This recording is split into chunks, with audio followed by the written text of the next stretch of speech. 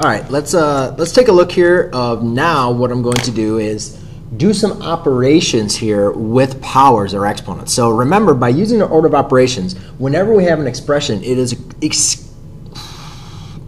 crucial something.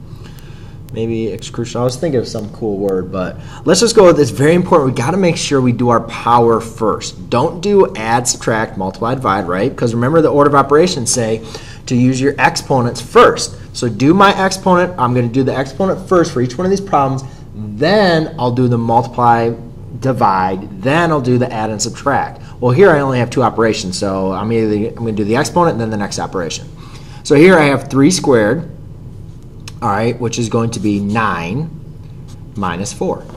Here I have 2 cubed, which means 2 times 2 times 2. Well, 2 times 2 is 4, times 2 again is going to be 8 plus 1.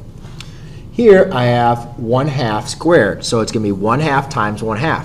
Remember, when multiplying fractions, multiply the numerator and then across, and then multiply the denominator across.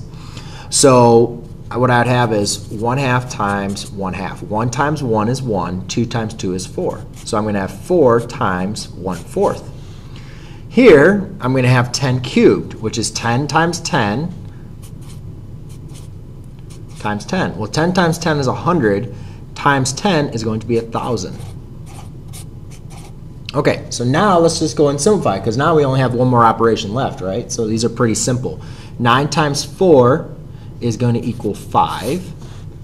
8 plus 1 is 9. 4 times 1/4, these are multiplicative inverses of each other, so therefore my answer is 1. And then 10 divided by 10, right, we can drop our zeros, and that's going to leave me with 100. So there you go. That's how we can use our powers when having two different terms.